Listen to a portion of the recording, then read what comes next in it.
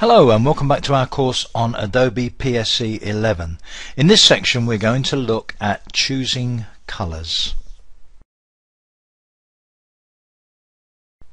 Now I've mentioned a few times already on the course this pair of squares down here.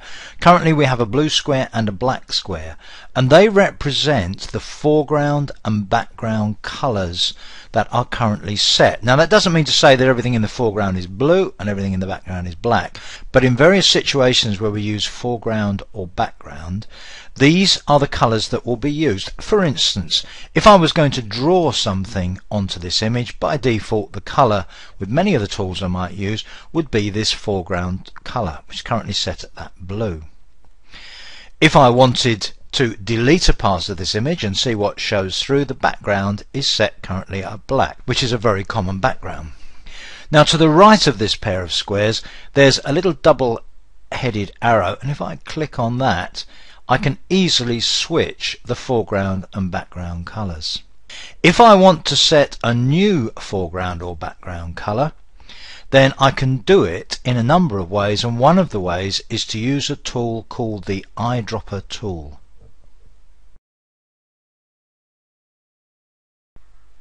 So the eyedropper tool is over here just above the T for text there. Click that tool and there are a couple of options. The first one, the color picker, the first section, gives me options of point sample, 3x3 or 5x5. Now the principle of the eyedropper tool is that we click somewhere on an image and use the point that we click on, the actual pixel, as the new color.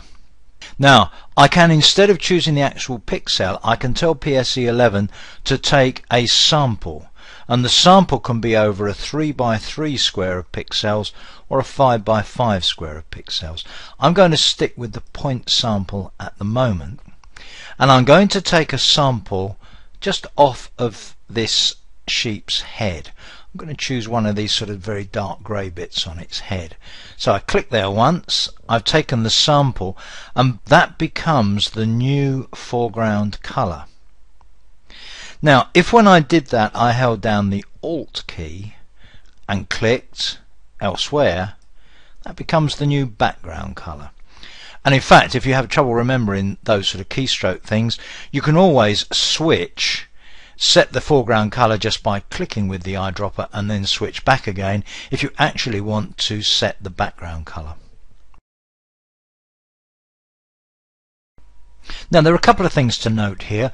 One of them is that there's another smaller pair of squares down here, and this represents a control. If you click on it, it will reset to the default white foreground and black background, and again you can switch between those two as well. And just to emphasize the point I made just now, let me take an elliptical selection here, say, do edit, cut. You can see showing through the background color. Now let me change the background color. I'm going to click the eyedropper tool, hold the Alt key down, click on the grass. That makes a new background color. Now what I'm going to do is to do another elliptical marquee tool, another one of those, edit, cut, and it's the new background color that now shows through on the image. Now in terms of picking colors, there are a couple of other useful tools that you can use. One of them is the Color Swatches panel. Now while we've been working on the colors with this sheet, we've sampled a color, we've set it as a background color, we've currently got it set down here as a foreground color. What if we wanted to save that color, perhaps to use in another image, or maybe we've selected a color for something else, to paint or draw something on an image, and we want to keep it? Well, we can keep colors in the Color Swatches panel. Click on Window, click on Color Swatches, and the Color Swatches panel comes up. Now it's a regular panel, so you can drag it out of here and work on its own.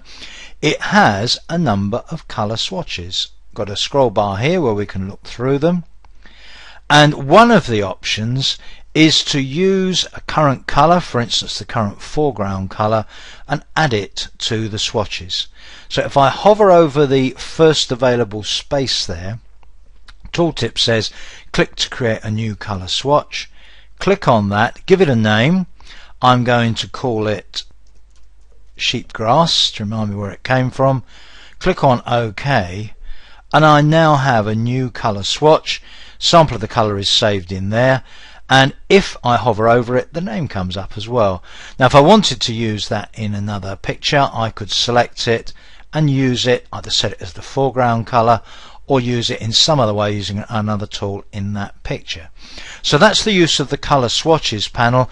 As you build up color swatches, you may want to delete them. Straightforward, hover over a color, right click, and you have a menu system that includes the ability to delete a swatch, rename a swatch, or in fact create a new one.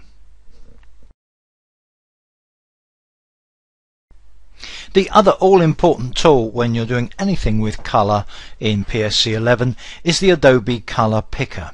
We've already seen this once or twice. I want to spend a little bit more time on it now. If I say wanted to change the foreground colour and I didn't want to use the eyedropper tool, if I just click on the foreground colour, what I see is the Color Picker. Note that the caption up here says Color Picker foreground colour.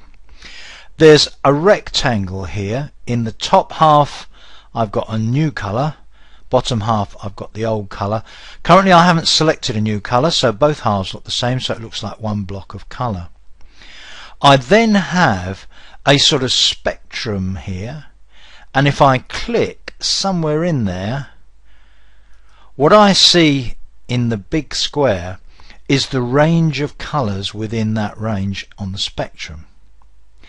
Now I can just click somewhere in that square and choose that as my new colour. So I could go like that.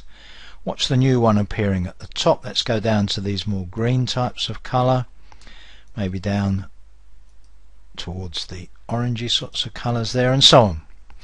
As an alternative, I can enter a colour code either using the red, green, blue system, the RGB system, or using the HSB system, the hue, saturation, brightness system. But whichever way I go about choosing my new colour, click on OK, that becomes my new foreground colour. So they are the main tools that we need for choosing colour. Let me just emphasise what the significance of the foreground colour is. Let's choose this brush tool here, for example. This is a straightforward paintbrush. We'll be doing some painting later. It's currently set at quite a big size. Let me do a bit of painting on this picture. Look at the colour. It's that colour. Now the opacity is only 50%, so it's not a solid line of colour. If I made it 100% and drew again, I'd get a solid line of colour. So that's the significance of the foreground colour. You've already seen the significance of a background colour. So they are the main colour picking options. In the next section we're going to look at colour and tonal correction, so please join me for that.